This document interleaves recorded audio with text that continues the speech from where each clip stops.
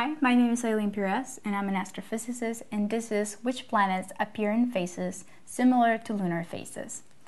So the gas giants definitely don't look like they have phases at all. So Jupiter, Saturn, Uranus, and Neptune don't seem to have phases.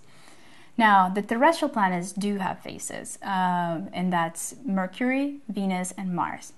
Now, Mars doesn't have a full range of phases, but Mars can occasionally look like a little gibbous.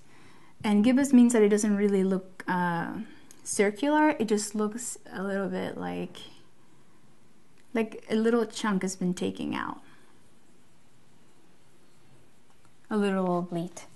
And then Mercury and Venus have full range of phases.